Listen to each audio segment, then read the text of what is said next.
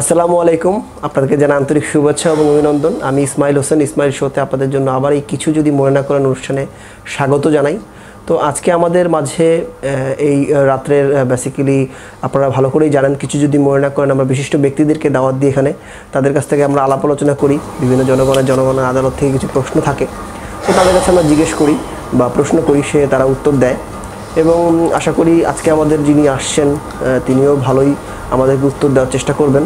তো বিশিষ্ট আজকে আমাদের এই অনুষ্ঠানে যিনি এসেছেন মোহাম্মদ পটল মিয়া, আপনাকে শুভেচ্ছা জানাই আমাদের এই অনুষ্ঠানে।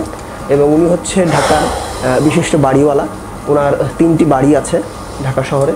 তো এবং ওনার বাড়িগুলো হচ্ছে বাড্ডায়, একটা হচ্ছে গুলশানে এবং একটা হচ্ছে উত্তরায়। সবগুলোই 10 তলা করে, ছোটো কোনো বাড়ি ওনার নাই। তো আপনাকে আন্তরিকভাবে অভিনন্দন আমাদের অনুষ্ঠানে আসার জন্য। তো আমাদের অনুষ্ঠানের মাধ্যমে আমাদের যারা দর্শক আছেন তারা চায় যে বাড়িওয়ালাদের কাছ থেকে কিছু প্রশ্নের উত্তর পেতে। তো আশা করি আপনার কাছ থেকে উত্তর পাব। আপনার কি মনে হয়, ভালো না থাকলে কি আপনার অনুষ্ঠানে আইতে পারতাম?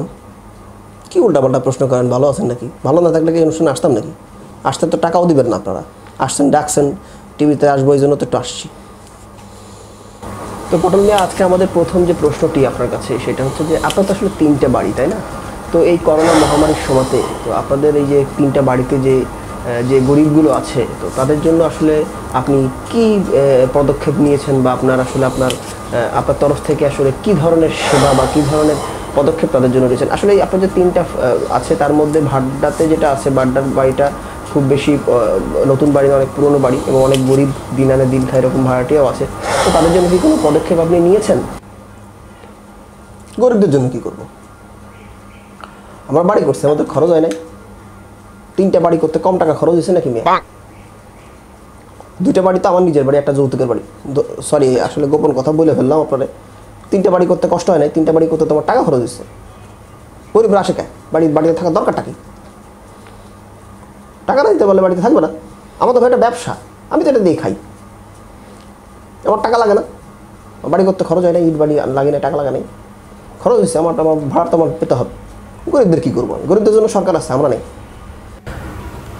আচ্ছা পটল মিয়া, আমি যেটা শুনেছি আপনার যে উত্তরা বাড়িটা আছে এটা খুব জাঁকজমক বাড়ি। তো ওইখানে একটা ভাড়াটিয়া আছে যে বাইং অফিসে চাকরি করে।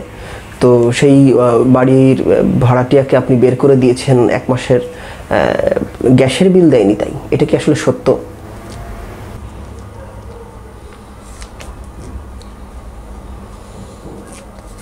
এগুলো কে বলছে? এগুলো মিডিয়াতে এগুলো আসে, এগুলো আসলে সত্য না। বের করে দিছি, আমার পছন্দ হয় না, আমি বের করে দিছি, তাতে আপনাকে আমাকে লজ্জা নেই, আমাকে লজ্জা কম। বাড়ি ভাড়া না দিতে পারলে থাকবো কে? আরে বেটা, বাড়ি করছি কি ফ্রি থাকার লাগে? এটা কি দিনখানা খুলছি নাকি আমি? আমার এনে থাকা লাগবে? ভাড়া দিবা থাকবা, ভাড়া দিবা থাকবা, ভাড়া দিবা থাকবা। আমার তো একটা জবাবদিহির ব্যাপার আছে, আমার বউর আমার হিসাব দিতে হয় বাড়ি ভাড়া। আচ্ছা পটল মিয়া, আপনি যদি কিছু মনে না করেন, আমি শুনেছি যে আপনি গ্যাসের বিল তো দেয়নি, ভালো কথা, ভাড়াও দিতে পারেনি, অন্য একটা ফ্যামিলি তাকে রাত্রে বের করে দিয়েছেন। তো এটা কি আসলে মানবিক দিক? এটা আপনি কি আসলে কি মনে করেন? এটা তো আপনার কি ভালো হয়েছে আপনার জন্য?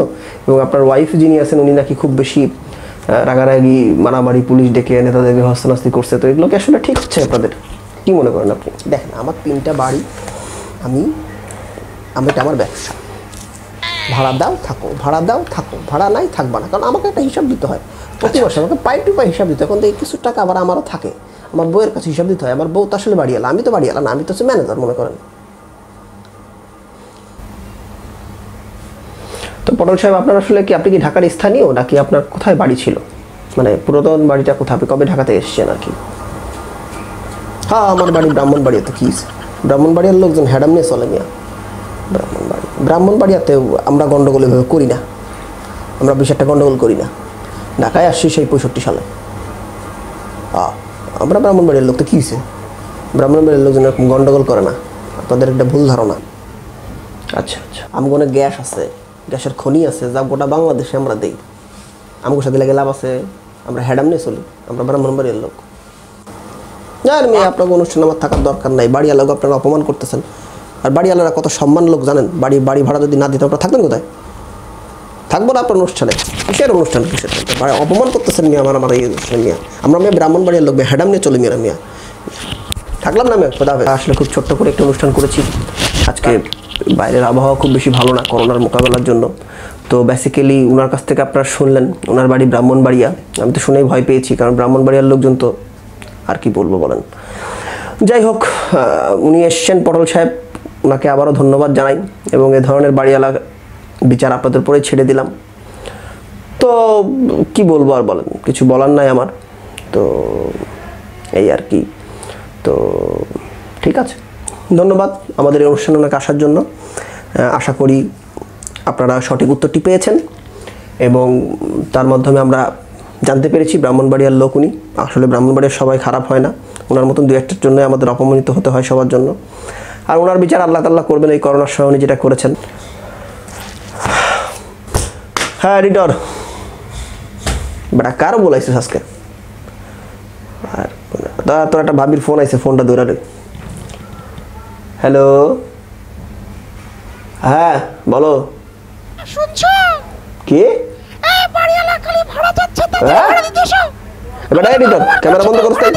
মান সম্মান সব শেষ, লাইভ প্রোগ্রামে কি করলি এটা? আচ্ছা ঠিক আছে, আমি আইতাছি, টাকা পয়সা দিব নি, বাড়ি ভাড়া দিব তো, দিব। রাখো রাখো রাখো, ফোন রাখো।